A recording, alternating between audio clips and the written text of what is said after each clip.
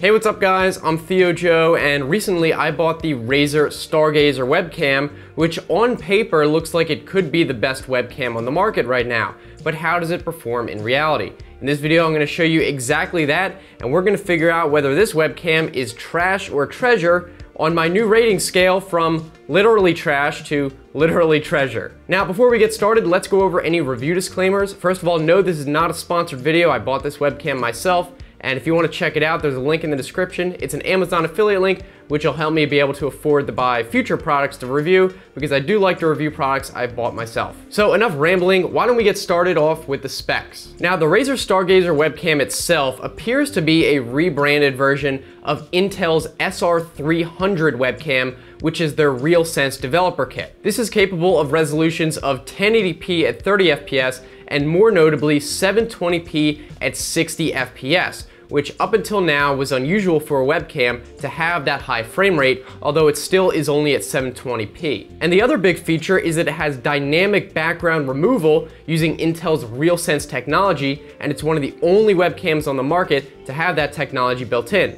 It basically can detect the depth of the scene of different objects and separate you from the background and then remove the background. This technology also allows for some other features such as 3D scanning and hand gestures. For audio, the camera has a dual array microphone, which basically means there's two for stereo audio, and it has noise canceling built in. The camera also connects to the computer with USB 3.0 and lists Windows 10 as a requirement. So if you have Windows 8 and Windows 7, you might not expect this to work. Now, those specs promise a lot, but does it live up to the hype, and is it worth the $150 price? Well, I found that it is strong in some points, but also has some major issues. So I'm gonna go over all of those, of course. First of all, I'll say that the build quality is great. It appears to have both metal and plastic construction, very sturdy, very solid. It's got a hinge that secures it to the top of the monitor and also a screw mount on the bottom if you want to put it on a tripod, and it's got an articulating head to adjust the view. It also comes with a thick braided USB 3.0 cable, which feels nice. On the front of the camera, you can see it has all sorts of different sensors. First of all, there's an infrared sensor, as well as a regular camera and a laser projector. All of these will help determine the depth with that Realsense technology. Now let's talk about regular video quality, and later on we can talk about the background removal. Now, I found the video quality to be good and sometimes great, depending on the lighting mostly. And if you're streaming, the 60 FPS frame rate is a nice touch, although that is only at 720p, but if you're using it just for a face cam that's gonna be scaled down, that's good enough. If you have good lighting, like multiple lights in front of you, the video quality is very good. However, in low light situations, sensor noise was very noticeable. Especially in 720p, it could get pretty bad without lighting. In 1080p though, it was much better for low light, because with the 30 FPS, that means a longer shutter speed, and it can let in more light.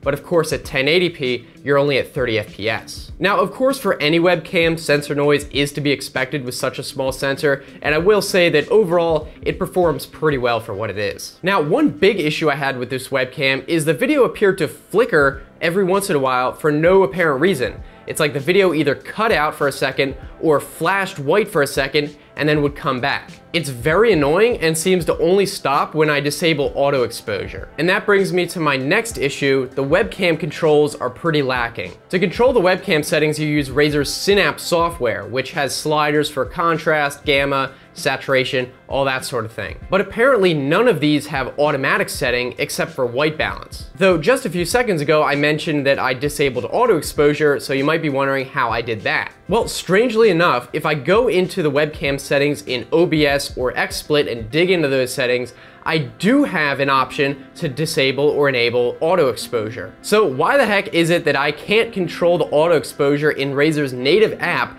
but I can in third-party programs? And on top of that, when disabling auto exposure and manually bringing the exposure level up, it severely drops the frame rate, which doesn't happen with auto exposure. So it's effectively pointless to disable auto exposure, which is a shame because I like to have that manual control sometimes. And there also doesn't seem to be any option for manual focus either. Another thing I found in the webcam controls is when you use the slider to adjust them, the controls will often freeze for several seconds. I'm not really sure if that's an issue with my computer, but I doubt it. These all seem like software issues that I'm sure they could fix, but it's still very buggy and frustrating. So now let's get into the Intel Realsense features, which are neat, but kind of took some hoop jumping to get working correctly. When I first went to use the background removal with XSplit, it said that I didn't have all the necessary software installed and directed me to a post on their website. On XSplit's website, they listed some different things I had to download, including the Intel SR300's Depth Cam Manager,